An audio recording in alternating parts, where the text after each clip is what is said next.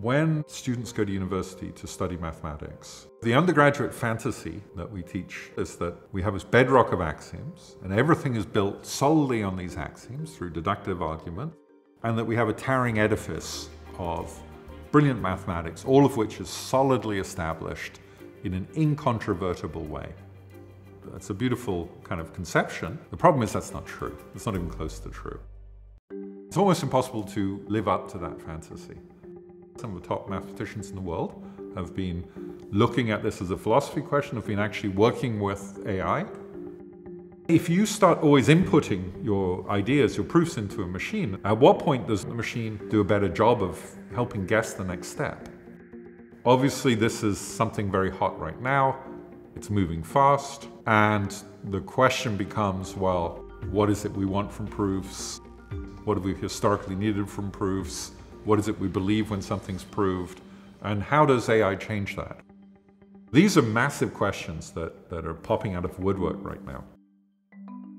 I'm Andrew Granville. I work in analytic number theory. When I was young, I worked on Fermat's last theorem before it was proved. Today, I work in ideas of L functions and multiplicative functions, but I'm interested in all different aspects, including computational and algorithmic questions. I've long been interested in popular writing in mathematics. My sister is a writer. We've been thinking it would be fun to do a graphic novel in mathematics. So we worked together to develop it and eventually wrote it. In the graphic novel, I felt like there was room for us to develop philosophy. A philosopher of mathematics, Michael Hallett, read it, and he was very interested in the way we portrayed mathematics being done. You cannot prove them because you cannot go back to anything more primitive than those propositions themselves. They are not in need of justification. Talking to Michael, I realized there is this debate of what it is we mean when we say we've got something proved. So Aristotle said that to prove something is true, to establish it's true, your argument should rest on what he called primitives, things you already knew to be true. And eventually, there's got to be some atoms there, the so-called axioms that you rest all your arguments on. The basic things you cannot define, so like point, line, plane, if you're talking about geometry, you can't define those. What you do instead is lay down some axioms about them.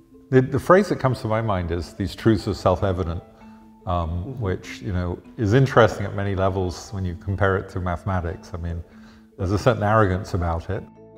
The way it's traditionally been done is that we publish papers, and those papers are put in journals or books, and those books are put in libraries, and then when we wanted to verify a truth, we'd go to the library and we'd check out the book and we'd see if it was exactly as we wanted it.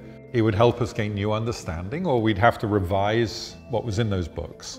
Today, the artificial intelligence that is used for proof, they're doing something similar, except they're going to store that information within the program. So programs like Lean have a library of things already proven based on axioms, and then with suitable work, and it's complicated, a mathematician can input their proof into Lean and verify all the steps are logical, at least according to Lean. So what does Lean do? I think I have a proof of a theorem, and I want a formal proof. I've written something that I'm a bit iffy about. I don't want to get into all of the details of the ins and outs of, as you sort of go back through the tree of knowledge, everything's really going to work. So the idea is to input that into Lean. It acts like an obnoxious colleague who just won't let go. If they don't understand, they will not stop pestering you for annoying questions. But sometimes those colleagues actually help you because by explaining it to them, you realize, oh, yeah. Oh, and it's simpler than I thought. And there's this particularly famous example by Peter Schulze. He had a very, very difficult proof that he wasn't 100% sure of. He would try and say, well, this is true, and you should know this, Lean. And Lean would say, I don't know this at all. You're going to have to explain this better.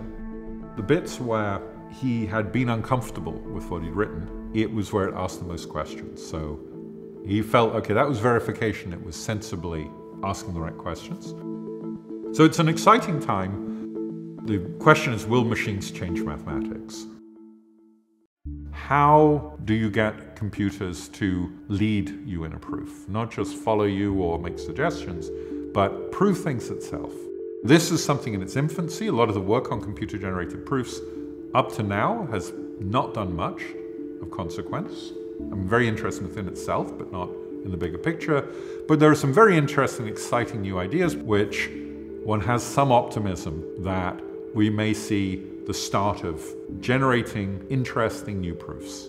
And so this starts to become a little frightening. I mean, we value our profession, we value our work by the profundity of proofs. But if we can rely on a machine to get all the details right, or most of the details right, then who are we? What is our training?